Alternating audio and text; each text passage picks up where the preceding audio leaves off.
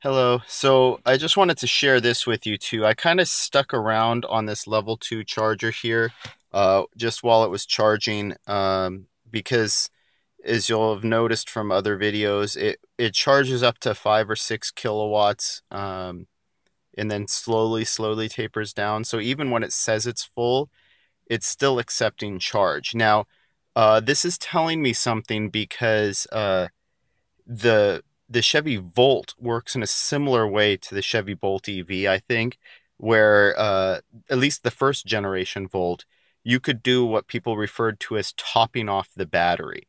So there was a little bit of the buffer where it would actually charge past 100%.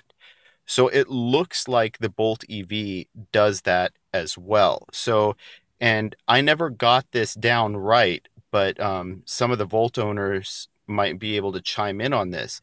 But there's a certain point at which, if you stop charging, you'll have maximized your charge. Now, what you'll notice here is this went from having that 6 kilowatt input to now it's running all of the systems having that zero point 0.5 kilowatt output.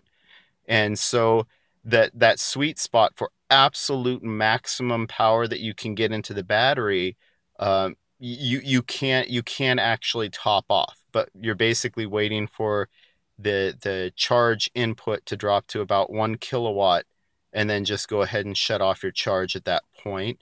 And that should give you the max charge. So right now it's actually discharging.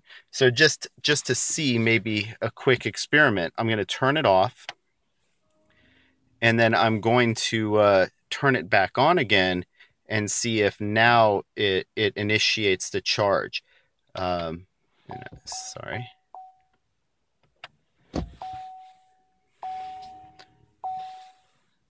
So yeah, so now notice it's back up to running 2, 3, 4 kilowatts, 5 kilowatts input into the battery. Now this could just be battery leveling. It could be a number of things, um, but yeah. So what you'll want to do and see, it's dropping much more rapidly now. My guess is it's only going to be a couple of seconds, or a few seconds before it starts tapering down again. So right now that means that this battery is basically at the maximum the Bolt EV is going to let you fill it. And so this isn't really important, right? But for hypermilers or whatever, they're going to want to maximize the amount of energy in the battery, and this is something to watch for when you're doing it. So if you're going to try and go for the hypermiling championship, yeah, this will probably be something you'll pay attention to.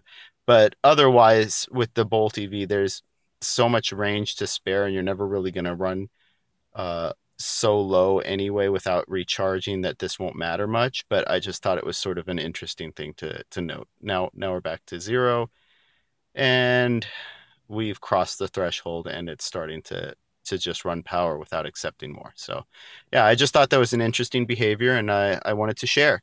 So I'm interested if you're a first generation Volt owner, maybe second generation Volt owner as well. Maybe you can chime in on some of with some information about this. But it looks like the Bolt EV is acting similarly, but it's actually providing information on the display to let you see what's going on. All right, guys, thanks.